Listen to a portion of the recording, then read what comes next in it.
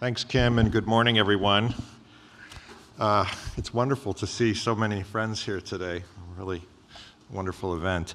And as I was thinking about this, I was thinking about how much things have changed in a relatively short period of time in human terms. 40 years for IFPRI, but maybe 50, 60 for the Green Revolution and the transformation that we've seen. And I'm particularly glad to be doing this now at this anniversary when in the US government we have embraced so much of what IFPRI has done in the President's Feed the Future initiative. And we've learned so much and we've re-engaged, and so it's very gratifying to be able to speak from that perspective. So it's been a time of amazing progress. Countries like Ethiopia and Bangladesh, whose ministers are here, transitioned from food crises that affected millions to rapid growth in agriculture. Many people here remember when we thought that South Asia was going to literally starve, and that didn't happen. But the fear of that and the opportunity to do something about it really led to the establishment of the International Agricultural Research System. And then I think also just to see it accelerating with respect to higher expectations. We achieved the poverty and hunger goals laid out in the MDGs. I think many people didn't think we would do that when they first were adopted. And now we hear that the world is expected to be free of extreme poverty in perhaps less than 20 years. I think Bill Gates says something around 2030, and some are even more ambitious. So it's a time of tremendous change, and it's a great privilege, I think, for all of us to be part of it. So thinking about the IFPRI, I can't help but think about IFPRI in the context of the CGIAR and its importance in the evolution of that system. In the early days, the focus really was, as my first boss at AID, Niall Brady, used to say, the pile of rice. And the coming on of IFPRI, maybe 10 years later, in the mid-1970s, after IFPRI and CIMMYT and a few others were there, I think reflected a maturing in the understanding of how we were going to solve the problem of hunger and undernutrition. And I think these were two facts that were critical in this regard. One is that success in agriculture demanded attention to food and agricultural policy environment. It wasn't just the pile of rice. And then the second thing was that agriculture needed to be seen as a driver of poverty reduction and broad-based inclusive economic growth. And IFPRI's been a key part of shaping and driving these debates and the broadening of the understanding. And I really want to take my hat off to John Mellor, who, as one of the early DGs here at IFPRI, and a little plug for the home team, a chief economist at USAID, made such tremendous contributions to our understanding of the dynamics of this agricultural growth and transformation process and its impacts on poverty and hunger. So by the 1980s, when I came to AID, it was really a heyday for agriculture investment in the agency. About half of our funding was going into what we used to call ag, rural development, and nutrition. But there were clouds on the horizon, and some of you might remember that was also the time of the Uruguay rounds and concerns about food gluts in Europe and the US, and large stocks and low prices.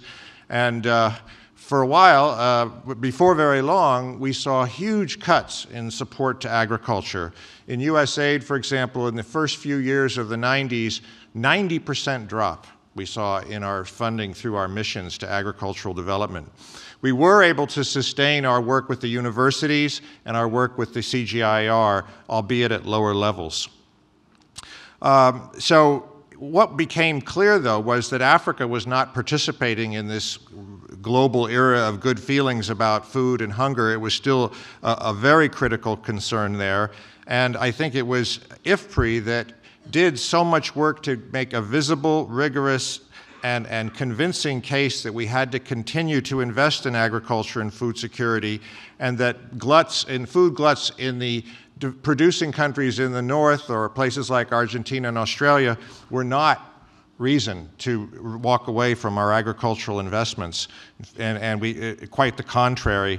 And I think, for example, I remember how helpful it was to have IFPRI show us how our investment internationally was paying off in terms of U.S. agriculture, and that's still important. We still need to keep our eye on this. This is a global effort, and everybody wins.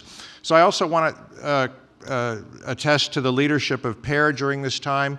He was in charge with the 2020 effort that IFPRI did such a fantastic job on really doing an inclusive vision of this whole transformation process and really understanding so many dimensions of it.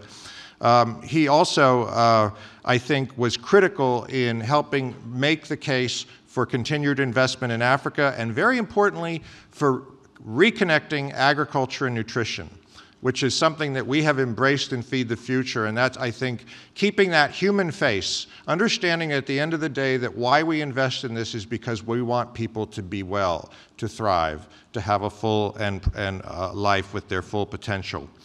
IFPRI was, sorry, you're going to turn the page here. It was also, I think, during the middle of the last decade that Joachim von Braun continued to lead IFPRI at a time when donor interest in Africa was re-emerging, and I think the forging of a really ambitious research program to address the needs of that region in particular. I want to thank Dr. von Braun for his leadership there during a time when, frankly, many people were running away from agriculture. Remember, as recently as 2005, 2006, our funding was at its lowest point ever. So now, very different situation. We have Schengen, very glad to have you at the leadership here. And IFPRI has really continued to push the envelope. The Women's Empowerment Index, the Global in Agriculture, the Global Hunger Index. These are helping us make the case. And at USAID, we rely very heavily on IFPRI's work to sustain our effort. And IFPRI has continued, I think, to have an incredible impact on decision makers. We know this translates into an impact on the poor, and that's why we do it. But I have to say, I always feel a lot of self-interest when we're supporting IFPRI because they help us do our job so much better. And that's, I'm not just speaking for USAID, I think I'm speaking for everyone in the donor and the multilateral development banks, et cetera, that community.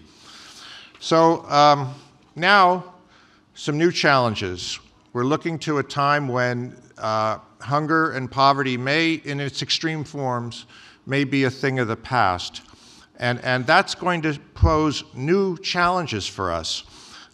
What each of us can do to stay focused on that goal, even while perhaps, I'm not saying this will happen for sure, complacency may start to emerge. So I think IFPRI is going to have a very important role in helping us not become complacent, in showing that we cannot flag in our efforts, that we have to sustain this and expand the gains. And I'm very confident, based on these 40 years of tremendous achievement and success and partnership all over the world, that Schengen, that you and your colleagues at IFPRI are going to continue to lead us towards eventual achievement of these goals. Well, thank you very much, and congratulations.